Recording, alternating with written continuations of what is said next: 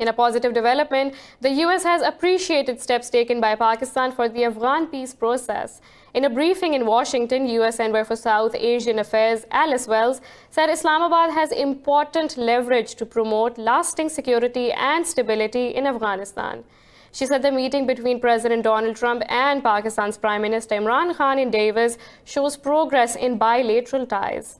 Wells said during her visit to Pakistan, she held extensive conversations with the country's leadership on bolstering economic partnership. She also praised Islamabad's efforts to meet its counter-terrorism financing obligations under the Financial Action Task Force.